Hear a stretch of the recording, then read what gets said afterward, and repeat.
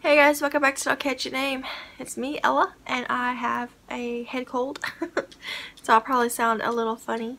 I'm sitting here on my love seat. I'm crocheting. I'm actually working on some snow globes. I'm making 4, but I'm gonna make 8 so I can double them so that they're thicker as ornaments. I like to make ornaments every year for my family members, my direct family members, and one for myself, of course. So as just gifts. So I'm working on that. I have laundry in the background. I think it's about to stop though. I don't know.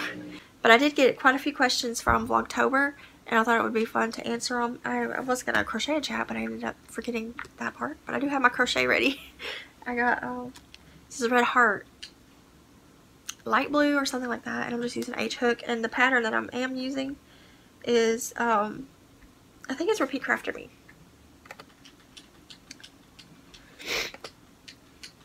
Yeah, it's Sarah Zimmerman Repeat Crafter Me Snow Globe pattern, and if I can remember, I'll link it below if you're interested. But like I said, it's just this. This isn't done. I just have to weave in the ends.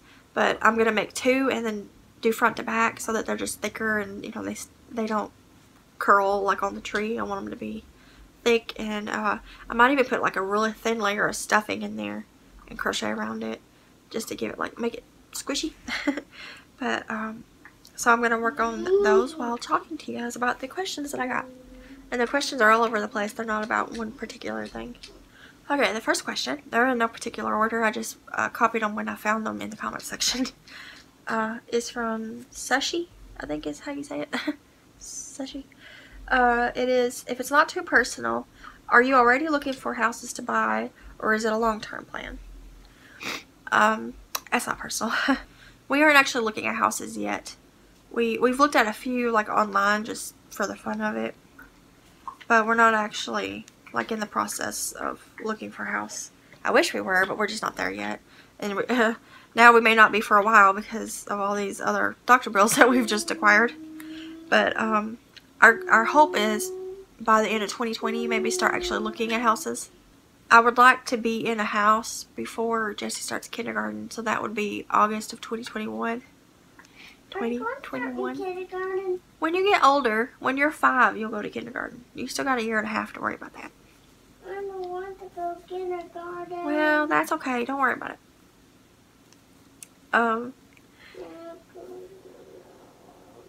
So our hopes is to have a house by the end of 2020 or sometime in the early half of 2021. Because he'll turn 5 in May of 2021, so he'll start kindergarten in August or no, in September of 2021. It's weird saying all these 20s. The next one is from Charlie Cantu. I don't know if I pronounced that right, but let's see. Where's her question at? Okay, her question is about amigurumis. She asks what size yarn is best, size 4 or size 3. So she's asking if a worsted or like a DK or a light worsted is best for amigurumi. But that really depends on your preferences. My preference is size 4 because I like amigurumi that are slightly larger. And the other day I'd have a whole bunch. Well, like here. This is all made with worsted weight. So if this was made with a size 3, it would be a little bit smaller than this. Not a whole lot, because size 3 is only a little bit smaller. But you'd also probably use a slightly smaller hook, like an E. I always use F hook and worsted weight, because I like the slightly bigger amigurumis. And then I even have some that are with worsted weight and H hook. Like my hook is, the Witch Frog pattern is made with H hook. But it's really personal preference. If you like little ones, like Heather at Painted World Fiber Arts, she always makes really small amigurumis, so she uses smaller yarn and hook combinations to get the smaller ones. I like this size, the bigger ones, so I use worsted weight and larger hooks like an Elf hook, and sometimes a G and sometimes an H, but mostly Elf. Elf is like my favorite size hook. But and you can even use, you know, you can make any amigurumi pattern any size just by changing the yarn and the hooks. Like you could take this pattern and use bulky blanket yarn and a bigger hook and make a big fat elf. You might have to mess with the stitches a little bit to make sure there's not big gaps like in decreases. But yeah, so it's really just personal preference. And if you don't have an idea, you could find an easy pattern and make it in with both, and then you can figure out which one you like the most, whether you like a smaller size or a larger size. But I prefer worsted, and an elf hook is my favorite for amigurumis. The next question comes from my sister, Hattie. She asked, who's your favorite sister in the world? And that would have to be you, Hattie, because you're my only sister. Hattie sometimes pops up in my comments commenting to me, but she also comments on other people's comments because she's my sister and she knows a lot about crochet through me, and she knows a lot about the stuff that I do because she's my sister. So if you ever get a response from Hattie, Hattie, that is my sister. So, and I'm actually thinking about making her a moderator on my YouTube channel and on my Facebook group. I already know my Facebook group because she, you know, I can trust her first of all, and she knows a lot about everything I do because she's my sister. Okay, the next question is from Tina W. I gotta put my stitch marker in real fast. I'm starting a new row. And she says, congratulations on your new sewing machine. And she asks, did you teach yourself to sew? Oh, I almost said show. I did.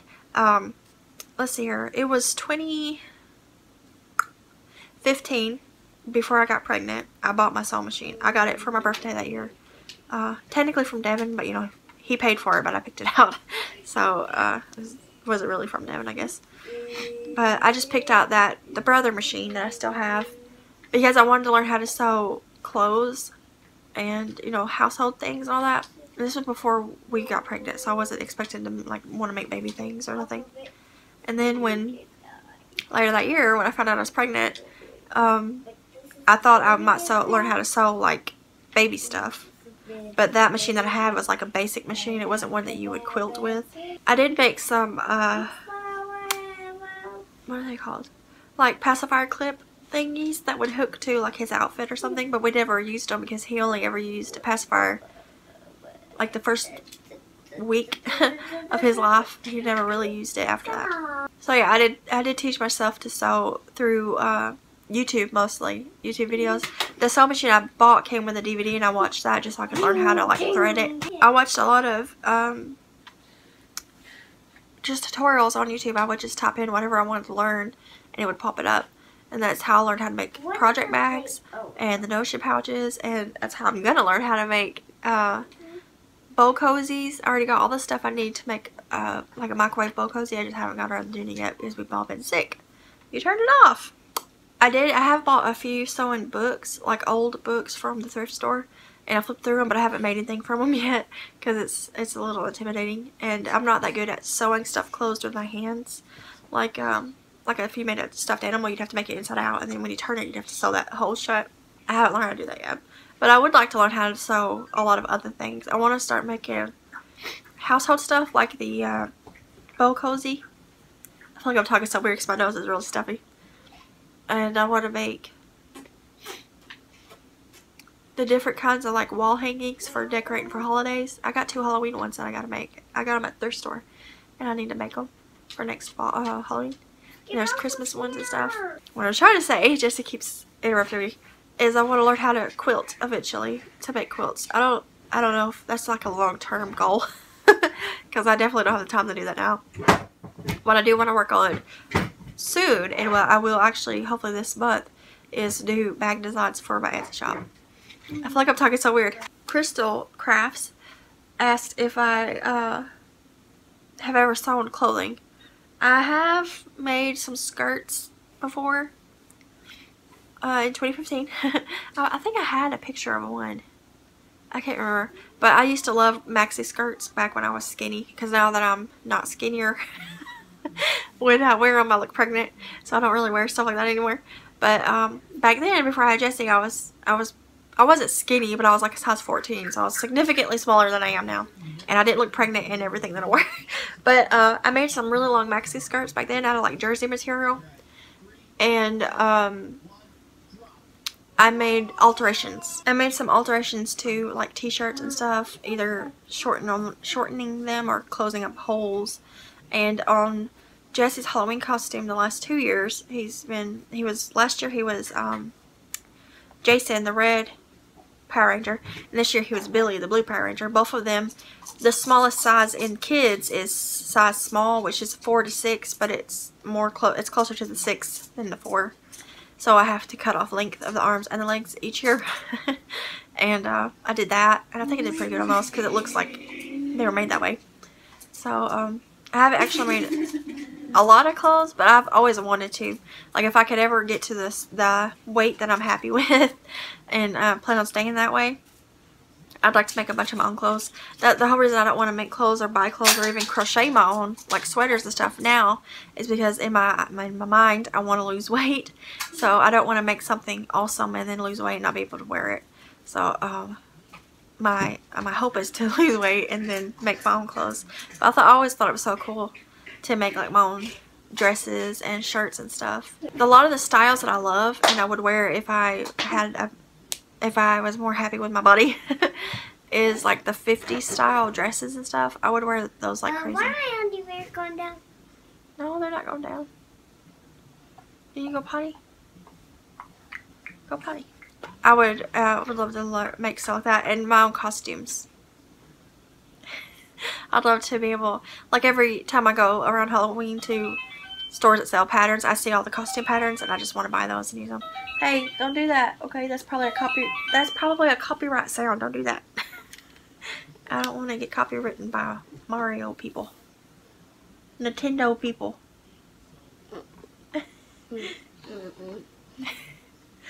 Okay, I got 2 more questions to answer. Oh, don't hit the tripod, you'll make it shake. Little boy. The next question is from Erica Bates. Okay, she asked what other things I like to sew, and I kind of already covered that. I don't really sew a lot right now, but I do hope to sew a whole lot more in the future. And I want to start with little household type projects. Like I want to make the bowl cozies and the tortilla warmer upper bag. And I'd like to make just different useful things. Like I want to make a thing that goes over my chair's arm that I could put remotes and crochet stuff and stuff like that in. And just, I want to start with little projects and work my way up. And there's some little projects I want to make for craft fairs in the future. Like cord tamers. They're just little fabric rectangles with snaps on them that you just wrap around like earphones to keep them from unraveling.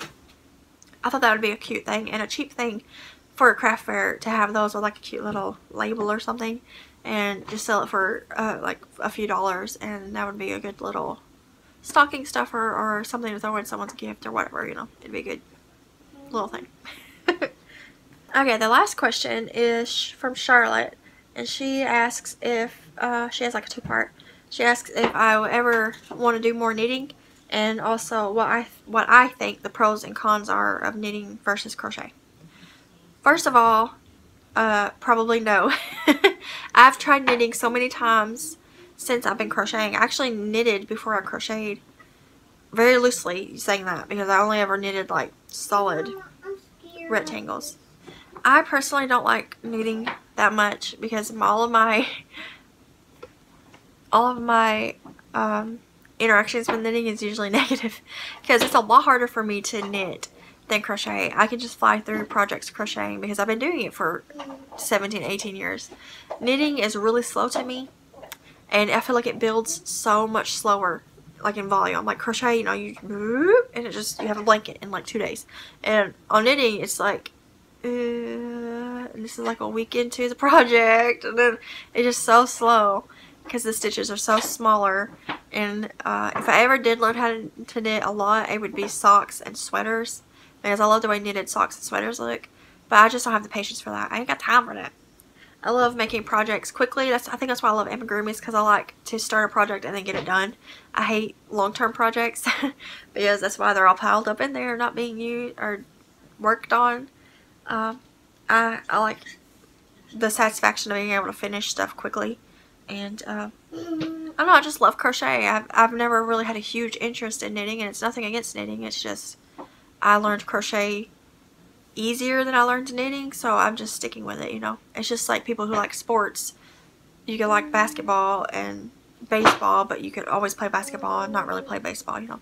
It's like, just because you like one doesn't mean you have to like the other, or just because you do one doesn't mean you hate the other, you know. It's just, I prefer crochet because it's just what I like.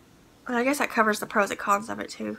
I don't really think there are any pros and cons, except the major pro and con to me is knitting is so slow compared to crochet. And that just, I hate working on something knitted and you work on it for like 2 hours and it's this big. And if I work on the same type of project, like if I work on a scarf in crochet for knitting, if it's not like chunky, it takes forever. But I can make like 2 or 3 of them in 2 hours crochet, even with like worsted weight yarn, because it's just so much faster. But that's just personally for me, and I'm sure there's knitters out there who say the same thing about crochet. But I think it's just because I took off with crochet, learning it quickly, and was super interested in it, and I just didn't do that with knitting. But yeah, so I'm not going to say for sure, because who knows, in the future I might knit. I don't know, I just have no interest in it right now. Alright, so that's all the questions I got during Vlogtober after I asked about questions. Jesse's right over here on the big couch playing a game, but I got his game turned down, so you might hear him every now and then. He is recovering from an allergic reaction, and we're in the process of figuring out what he's allergic to. That's why I got laundry going, is because we're washing. I'm about to shoot this guy. Okay. We're washing all of our beddings and his little blanket that he carries around with him. We're rewashing clothes and stuff because I'm trying to figure out what it is that's irritating him and hopefully get rid of it. I'm going to answer the one question I've been getting a little bit is, you know, like where are we and are we okay and all that, because I've had a few people ask that because I've been MIA a little bit since around Halloween. But it's because Jesse started getting sick on the day before Halloween. He started running a fever a lot. He was already sick the week before that. But that kind of went away, and then when this came back, I thought it was from that, like coming back. But he had a fever on and off from Halloween Eve all the way through Saturday night. This Saturday night, he didn't even get to go trick-or-treating. He didn't want to, and it was really cold and wet, and it spit snow a little bit here, but it was mostly just wet and cold. That's one reason I didn't want to take him trick-or-treating is because it was wet and cold. I could handle snow and cold, but with it actually raining and being really cold, I didn't want him out there to get sicker, or me, but it looked like I got sick anyways. Because he did go to my mom's Halloween day, and he stayed with her for a few days because he was sick and he didn't want to go Halloween. But I still had to take the girl that I babysit because I already said I would. So it did stop raining. It was just really cold, and we went trick-or-treating all that, and that's probably why I have a head cold right now. But let's see here, we got him home Saturday, and he was fine Saturday, and then Saturday night, you know, he took a bath and went to bed, and Sunday morning early hours, it was right as time was changing, because it was 2 something, it was 2 and then 2 something again because the time changed. But he woke up, and I gave him some more Tylenol because he was really hot, and I was just going to go back to bed, but then he said he needed to go potty, so we took him into the bathroom. And that's when we saw he had a rash all over his body. A really bad rash, and even his mouth, his lips, his upper lip was like really swollen. And, you know, it was 2 a.m. on a Sunday morning, so we couldn't go to the doctor. So we, because we were afraid it was some kind of allergic reaction that might stop him from breathing, we went to the emergency room. And we were there for about an hour and a half, which is pretty good for an emergency room. They treated him with steroids and Benadryl. And after a while of being there, the rash it calmed down a whole lot, and he was fine. So we went home and went to bed. And the next morning, Sunday, it was actual Sunday, you know, not just the morning hours, but Sunday during the daytime, when we got up, he was fine.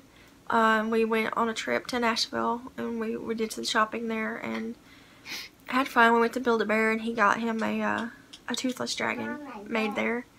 And on the way home, everything was fine. But by the time we got home, it was dark because it, you know, time changed. So it was like 5:30 when we pulled into our apartment. And when I turned off the car and opened the door, the light came on, you know. And Devin saw Jesse's face, and it was broken out again. So we came inside, and his mouth wasn't swollen anymore this time. It was just all over his body, and it was way worse. And if I can think about it, I'll insert a couple of pictures that I took.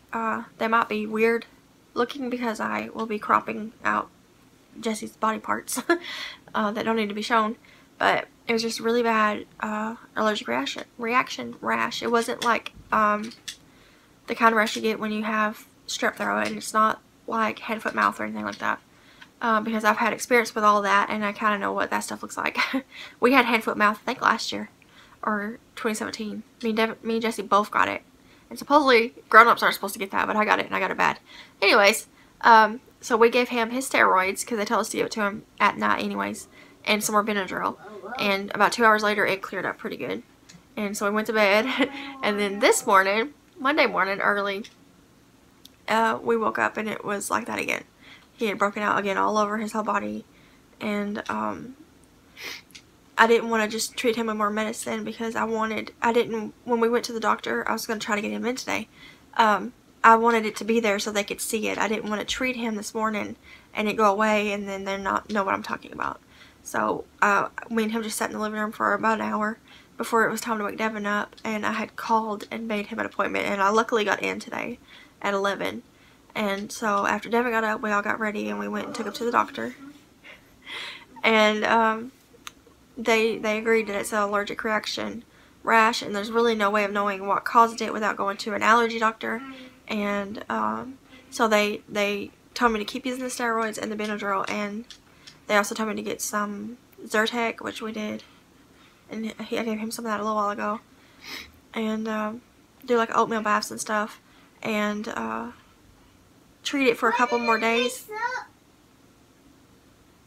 Why does this world want this mixed up? I don't know.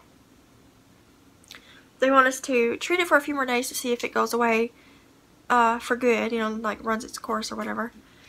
And that's why I'm doing all the laundry, just in case there's something that he came in contact with that's irritating him. And we haven't changed any of our laundry stuff, our body stuff, anything like that. I can't think of anything. The only two things that's different than what it was is I have it's like a sensory thingy, but it's a Walmart brand, you know, wax melter thing that I have a wax melt in that I've been melting the last few days. And also I did start putting vinegar in our laundry. It's supposed to be good for the laundry, freshens it and stuff, and so I don't know if it's that maybe, but I'm going to stop with the vinegar and I'm not going to use the wax melt for a while to see if that helps along with washing everything.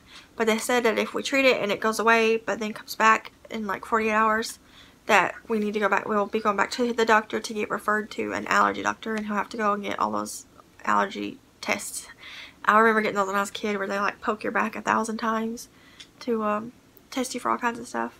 So I'm hoping that whatever it was that he's allergic to is getting cleaned off or is gone. He hasn't had any new foods. I don't know what it is. We're trying to figure it out. And then on top of that, I got a head cold, which is, I'm thinking it's from Halloween, because when me and Kat first started trick-or-treating, it was still kind of drizzly and cold. It was in the 30s. And every now and then it would spit snow, but it was mostly wet. And but it was only like that for like 20 minutes, and then it cleared up really good. That Halloween night was really clear. It was just really cold, and we stayed out for a couple hours trick-or-treating with her. Well, I say we, but it was just me and her, because Devin was at work and Jesse was at my mom's. But it could be something at my mom's that he came in contact with. You know, we don't know. We just have to hope that it goes away, and if it doesn't, we'll have to go to an allergy doctor. But that's answering that question. And I may actually put this at the end. So if you have any other questions about our personal life or crochet stuff or anything like that, I will try to answer them in another video coming up. I meant for this to be a crochet chat, but this pattern, I needed to focus on it a little bit more because I was missing increases. But Jesse's over here now, so I'm gonna hop off here and try to get this video up today, and hope it's not too bad because I'm so congested and stuff. But hopefully you guys can hear me. Jesse's right here. And I'm going to turn this off now and crochet some snow globes and hang out with my baby. You want to pop your head in there for a second? Oop, there you are. He's got a rash all over him. He looks better though now than he did earlier, because I gave him some allergy medicine and he looks better. But I will see you guys in the next video, which will hopefully be late this week. I am going to be putting out a No Kitchen Name episode this week if him and I are okay. And there's a couple other videos that I'm wanting to film and get out for you guys. And yeah, so I'll see you guys in the next video. If you have any questions, leave them below. Bye guys.